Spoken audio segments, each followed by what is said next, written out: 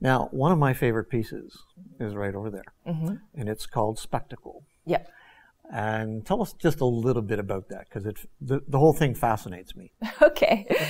Well, last year's theme was movement. Movement. Right. So I tried to incorporate that into everything that I did last year, into my work, which this is part of a collection that I did that carried on that theme with my moving my artwork through the world. You know, I showed in New York for the first time last year. Congratulations on that. Thank you very much.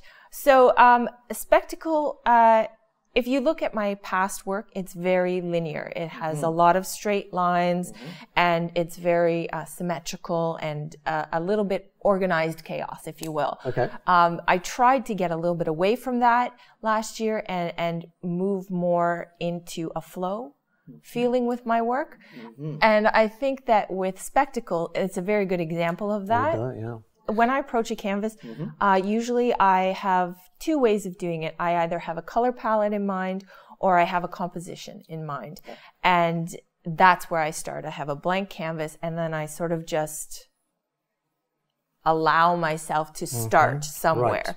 And then what happens is the painting actually takes over and tells me what to do. Yes. Yeah. So it's like a collaboration between me and the painting. It's very intuitive. And when I'm painting with a theme, such as, you know, movement or flow, I try to keep that in mind when I'm painting and try to incorporate those movements into the piece so that I can achieve that look at the end. Well, you done good. Thank you. That is stunning. I just love that piece. So what's it going to be next? You're doing Bravery and Courage this year, and you got into film and you did something really extraordinary. Now what?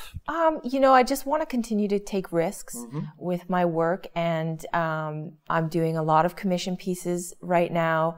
I'm working on submissions for some bigger projects.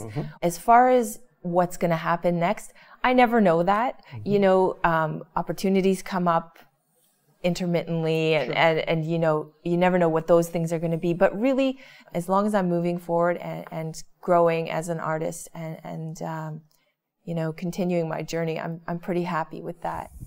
Absolutely brilliant. Thanks for joining us today. You're welcome, Jennifer. This has been great. And as a viewer, check out Jennifer's website. Her work is on display there and for sale. Absolutely. Absolutely, of course. Okay, so thanks for joining us today on AQ's Blog and Grill. It's always a pleasure to see Jennifer Gough and talk about her work. So, thanks for tuning in.